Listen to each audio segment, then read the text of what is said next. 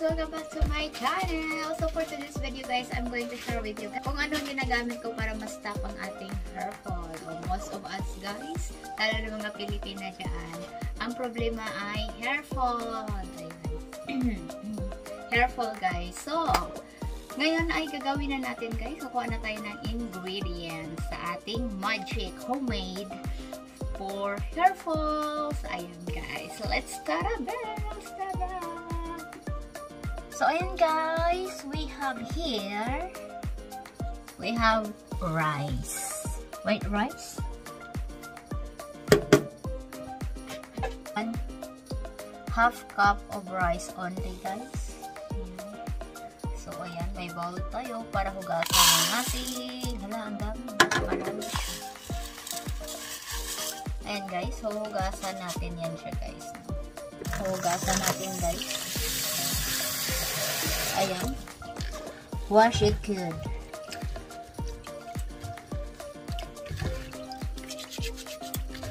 Ganyan lang guys, ang gagawin. Parang mag-ano lang kayo guys. Magsasaing. Ayan. Ganito ang ginagawa ko guys. Hugas. Dito lang ako sa top kumuha ng panghugas guys. It's up to you guys if you're going to use mineral water, distilled water or whatever para pang hugas, panglinis nito. Ayan. Drain it. Wash it good guys ha. Wash it good. Very good. Wash it carefully guys. Basta hugasan yung maayos.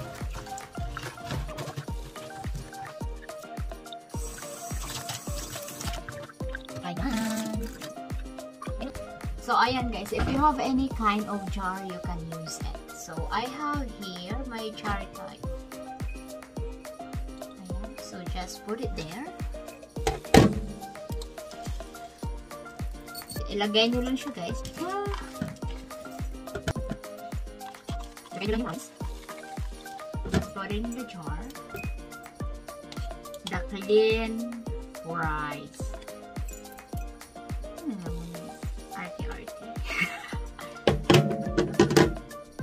Diba guys?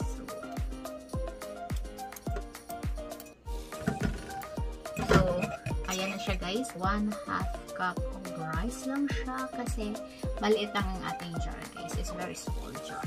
So let's go. So then, lalagyan lang natin siya ng tubig guys. Ang mineral water guys ang ating gagamitin para ibabad sa kanya. We have a mineral water guys. Hindi ko na siya sukatin guys kasi ano lang naman. I don't want to measure the water because it's only small jar. So, see? It's only like that guys. It's only like that guys.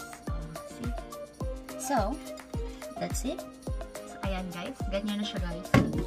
Yung iba guys ay nag-a-add sila ng pomelo. Balat ng pomelo. Ayan. Ina-add nila guys, then bino-boiled nila guys, but I don't want to do that because I tried it already for 5 days, but it works guys, nag-work sa akin na ganito lang siya guys, plain rice water lang siya guys. So maybe next time I'm going to try to boil and add some pomelo, ganun. I'm going to try that after 10 days maybe, but for now I'm just using like this. Plain guys. Just like this and cover it. Like 24 hours like that guys. It's good. 24 hours. So like that. So any kind of jar guys, it's okay. Hello.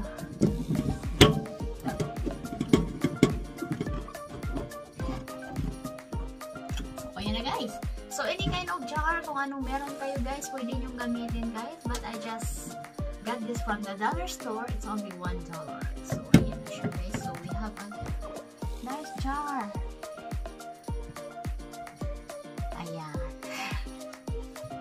Ayan na siya guys. So ganyan lang siya guys. Let it sit like mga 24 hours guys. It's good. So just like that. Put somewhere in the storage or somewhere that you can put like that. So, ayan na guys. After 24 hours, you can use it. Okay? Then, after that, so meron na ako. I have an extra. Already, I made this already before. So, ito na siya guys. Example. After 24 hours, it's like this. Plain lang siya guys. I did not add anything. Just rice and water. So, pwede na itong gamitin guys. So, gagamitin na natin. Ay, gagamitin natin. We're going to use it na guys. So, this is after the 24 hours. Okay?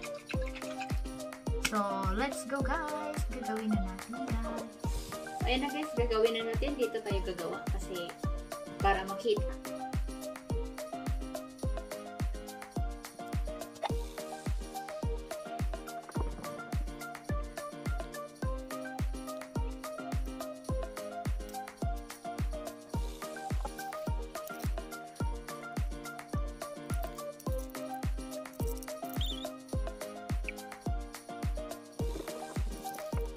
So, ganyan lang siya guys, no?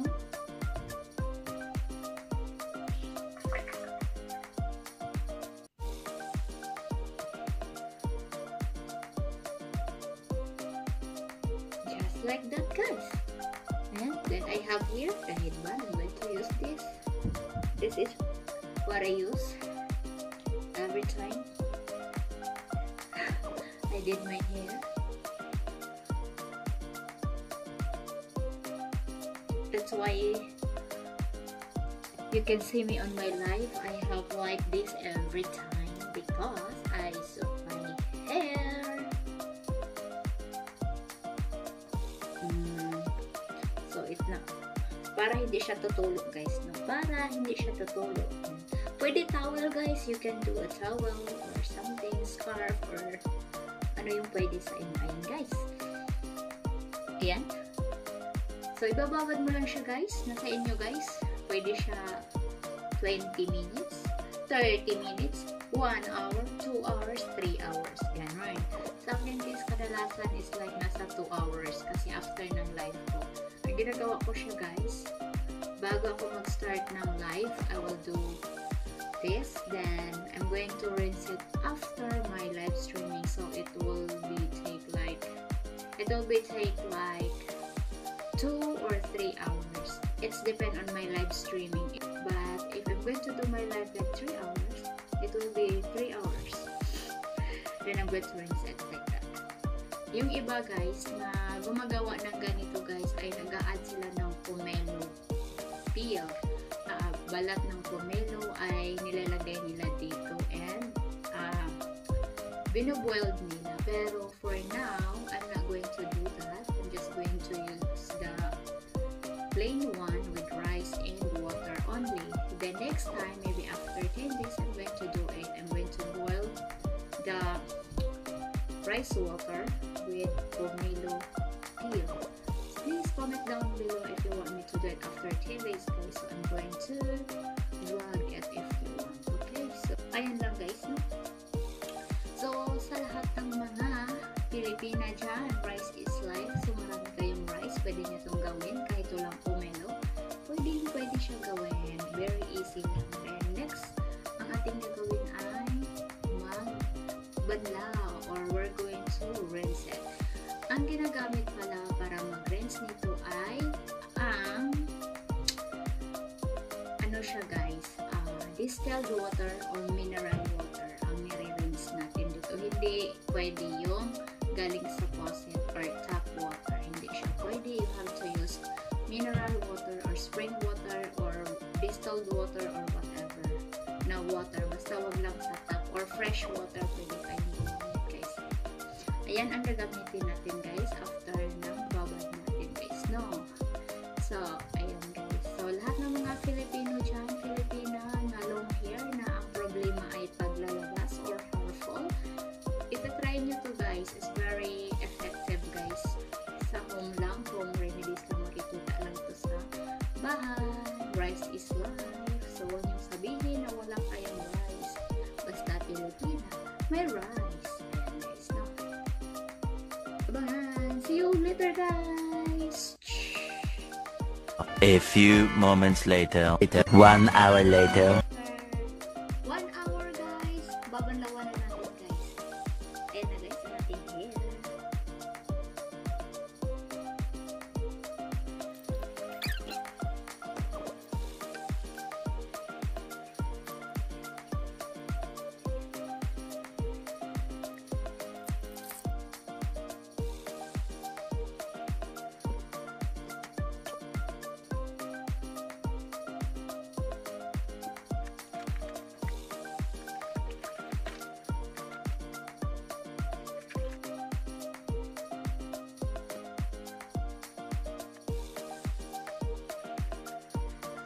So, ayun na guys.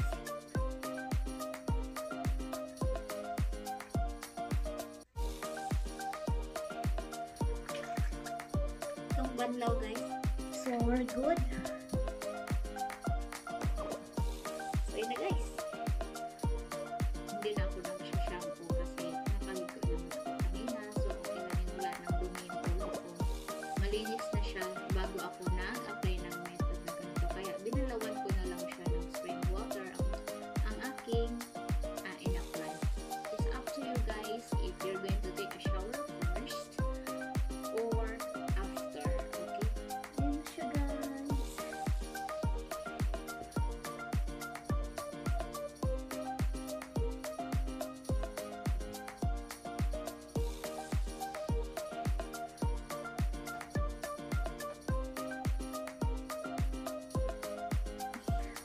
Meron natin hair guys. So, tingnan natin guys.